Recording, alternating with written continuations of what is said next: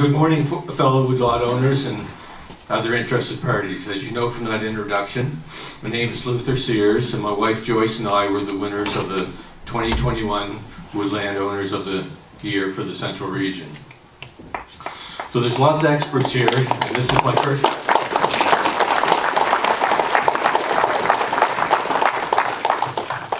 So there's lots of experts here, and this is my first time attending a Woodland conference. So I don't know what you expect, but I'm just going to talk a little bit about my own experience and my woodlot. So a bit of history of our woodlot. It is located in Moose River, on the banks of the Moose River, which is a tidal river, and on the shores of the Minas Basin. My father and I purchased the original piece back in 1999. And I bought most of that back from him, and I've added a couple of other adjacent woodlots since. So it's now just over 300 acres. I've always, as I'm sure most of you, enjoyed the woods whether to go for a walk, cut some firewood or logs, do a patch of thinning, and watch it come back over the years. I was quite naive when I first started. I had a chainsaw and a spacing saw, tractor with a logging winch, and I did most of my own silviculture for the first few years. In 2012, Athol Forestry in Amherst did a forest management plan for me. And in 2012, they oversaw pre-commercial thinning on 3 stands covering about 6 hectares. In 2013, a commercial thinning was done in about 15 hectares. That particular stand looked very nice when it was completed, but over the following years I did have quite a bit of blowdown, which I've kept the commercially viable part of it cleaned up. After that, it has been mostly pre-commercial thinning on multiple stands. Did you want to change your slides? Yeah, you don't want to look at me much longer. I was going to have a little talk about my pictures, but I'll give you a little. There, try that for a little while.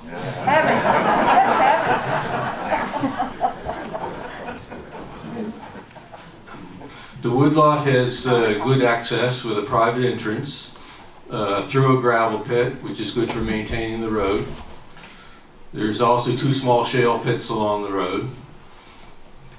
Before we got the land, the road had just been scraped for years, and the water kept running down it and washing it out. And I have a back blade on my tractor, a mini excavator, and I have most of it now crowned up and ditched.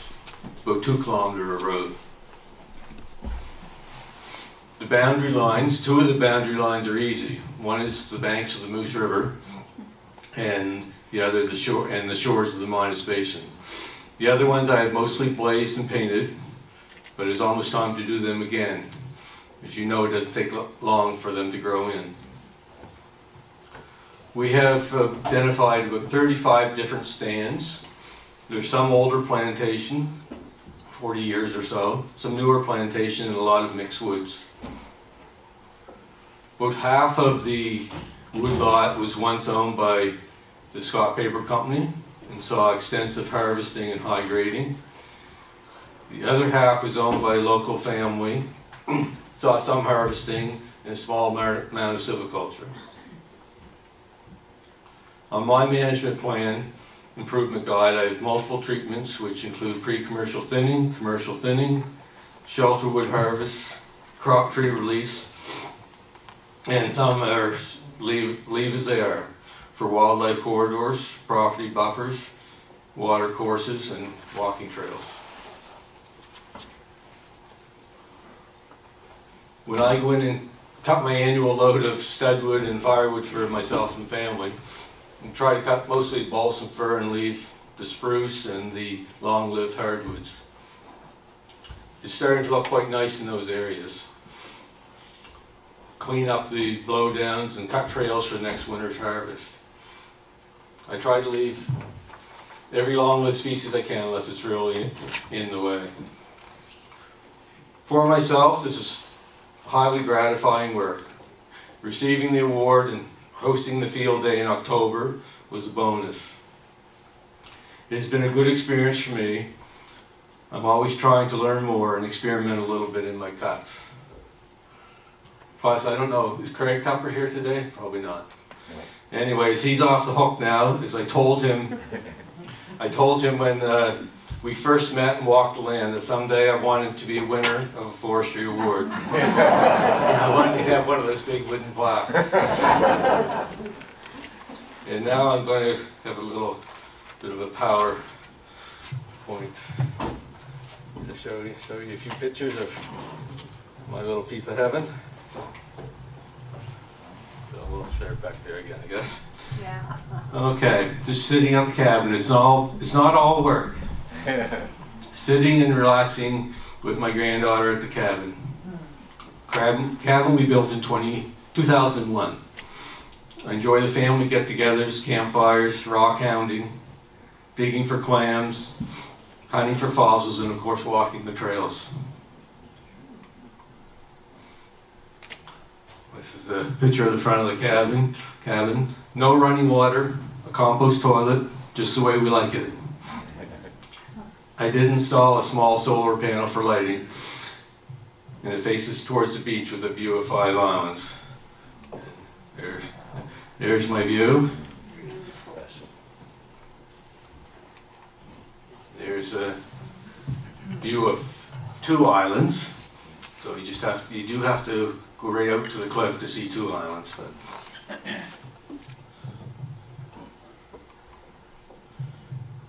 5 islands and the beach. That is a great spot to read a book. It doesn't even have to be a good one with that view. We have a small shelter there to get out of the sun or the rain.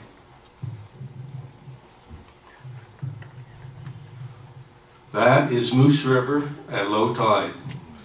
And those are the remains of the wharfs of the Moose River Mills Company, circa 1836. Just keep this picture in your mind. I'll show you a picture at high tide where most people are really amazed at the difference.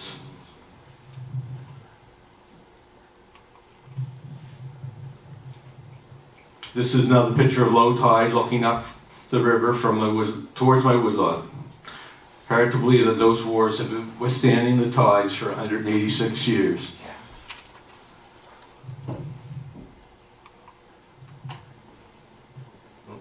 Mess that one up.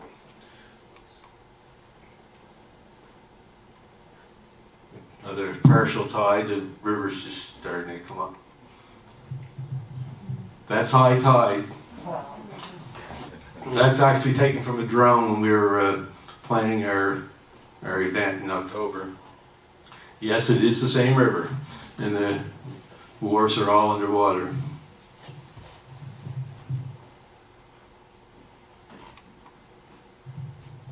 It's another picture I had of the drone showing the cliffs and the beach and some of the woodlot.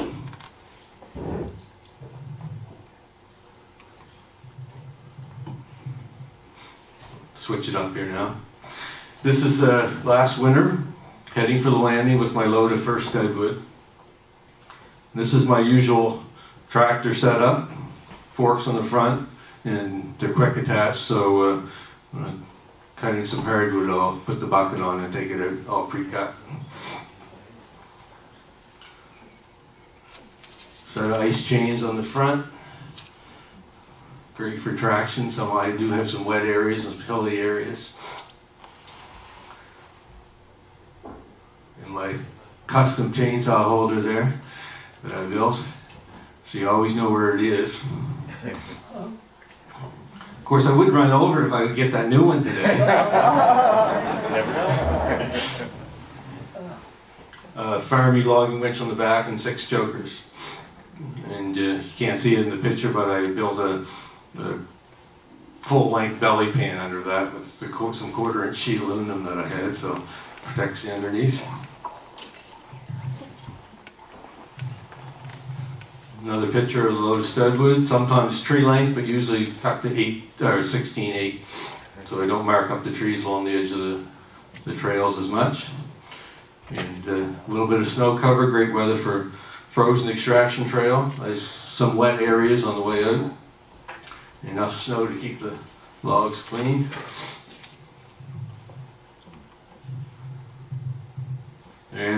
There I am at the landing, dropping my long length and heading to the pile to get rid of the studwood on the forks.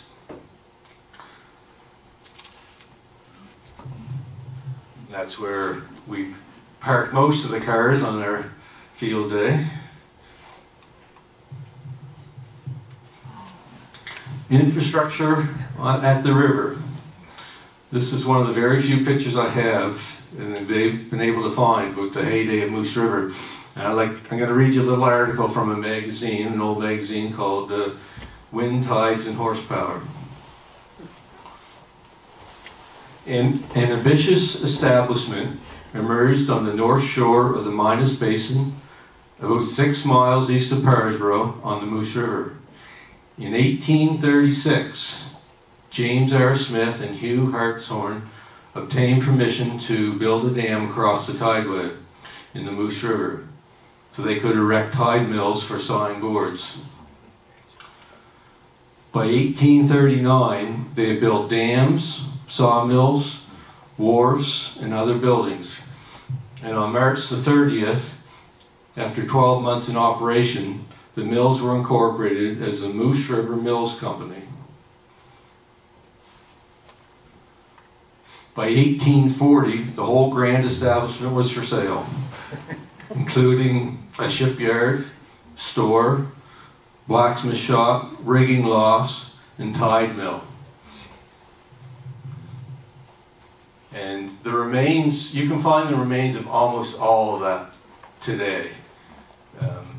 We're losing a little bit of the wood structures, but I mean, that's certainly not there, but just the rock piles and the slipways from the shipyard are all still there.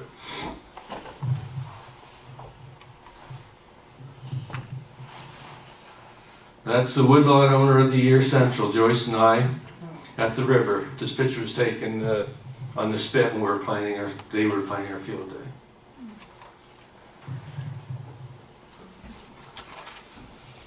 That's the big day presentation of the award. Don, Simon, Rory, Joyce and I. And Ace. Ace is always in the pictures.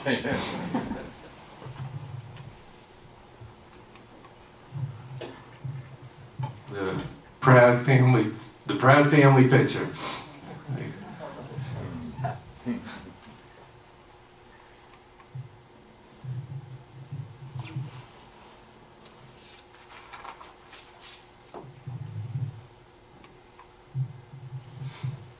So as you saw there at the landing where I had my studwood pile, that's where we parked for this field day. It rained the night before, it was a little slippery around there, but the sun came out, we had a beautiful day. And what we did, we started at the landing, we walked through some of my trails, through the woods, down along the river, and ended up at the beach. So this is one of the first stops on the field day. It's my first experience with commercial thinning. We did have some blowdowns, but I keep them cleaned up as best I can. It was a 15-hectare piece that we did in 2014. Anyways, it looks really nice in there.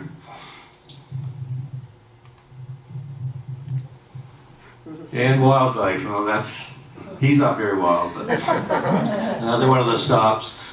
We have typical wildlife there: deer, coyote, fox, hare. We have seen moose tracks there, but I haven't seen a moose there yet. Lots of birds, grouse, eagles along the shore. Friendly bear, or I think he was friendly. Close as I got he was, anyways.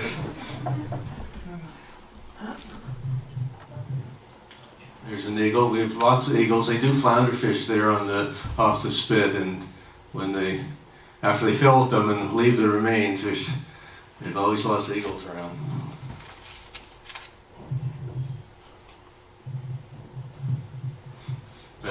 That's a pre-commercial thinning from 2013.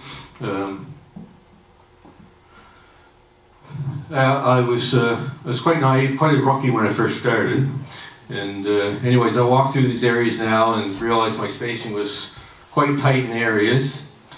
We've formally done 25 hectares of pre-commercial thinning, and I've done other small patches throughout. Biodiversity, well, there's a lot of experts here on that today, so I try and you know, keep all that in mind when I'm doing any work or just walking through. But we have our eagles, we have our lady slipper, and some ferns. So it's all connected, as you guys are well aware. We have some older growth. Along the river, and there's some few steep ravines. There's some older growth in there that has been cut. And I always like to leave any cavity trees, snags, and whatnot. And I dug a small pond along the road, and there's lots of wildlife there too. And most of my patch cuts are very small. Trillium there. One of my favorite spots along the walking trail, the birches, and we thinned some of that in 2015.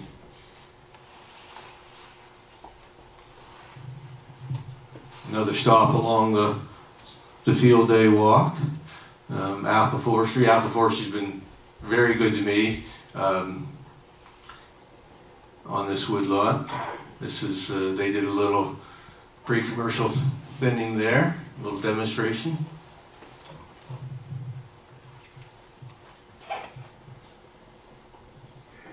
Tell you a quick story. 2 weeks ago, there was no snow around here, and the dog and I headed to Moose River, and the closer we got, the more snow there was. And anyways, we had quite a bit of blowdown this winter. Well, we've had some high winds, and we walked some of it, but it was really hard going.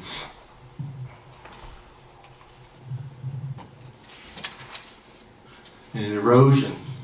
We usually get a small rock slide or two, but this year we had some really large ones along the shore. The only good thing about that picture is there might be some fossils in there to find now.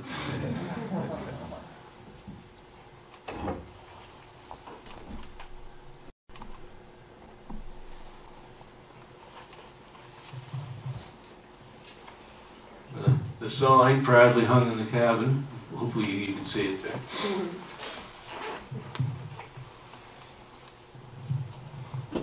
This is one of the treatment maps from my forestry plan. 35 different stands identified. We have done some type of silviculture work on about half of that, and most of the trails through them or close by.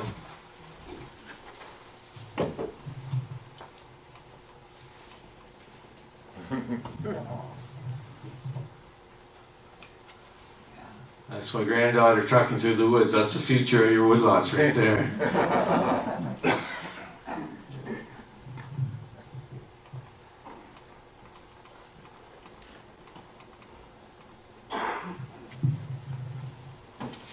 So Don, I don't know if that was the 20 minutes you wanted, but I'll take a few questions now, I guess.